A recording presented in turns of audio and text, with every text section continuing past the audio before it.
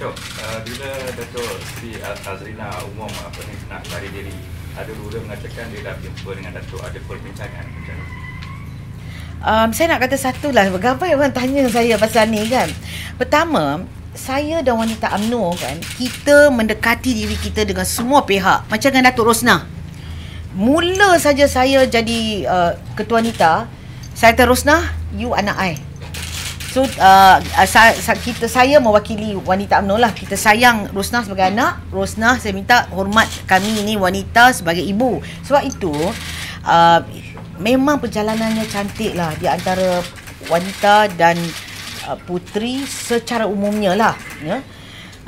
Itu pertama. Keduanya, semua pemimpin, ahli parlimen dan lain ya, memang saya rapat.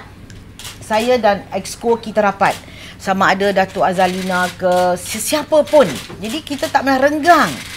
Sebab kita satu parti, kita satu vision kita. Jadi pada saya dengan Datuk Azalina, saya kenal Datuk Azalina baik. Dia macam adik saya. Jadi apabila saya dengar bahawa Datuk Azalina mungkin akan memikir semula yang beliau kata, sebab apa yang saya tahu tu Datuk Azalina, beliau kata mungkin dia nak explore lah the possibilities of she was exploring the possibilities of going for ketua wanita, which is okay. It's a healthy wish she expressed. Lepas tu mungkin you know, Datuk Azalina cakap dengan Exco, dengan lain-lain, sebab kita kenal dia baik.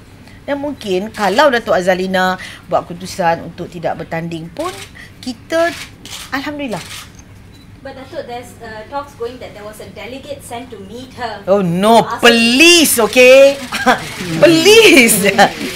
You know, I want to tell you one thing. I'm not desperate.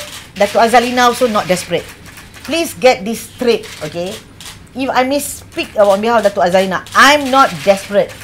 And I suspect Datuk Azalina is not desperate also. You know, I have my vision, Datuk Azalina has a vision, and we have a lot of common ground. You know, like we are all fighting for the same cause, which is for the rakyat, you know. Of course for wanita UMNO, kita punya main agenda wanita, okay. Tapi macam Datuk Azalina pun, mungkin dia dan rakyat, wanita dan rakyat. Macam Datuk Azalina pun, dia wakil rakyat. For rakyat, jadi kita ada common ground. You no delegation, nothing, tak ada apa. Itu orang yang saya nak tergelak pun. Orang rasa macam ada satu misteri, ada satu apa, tak ada apa.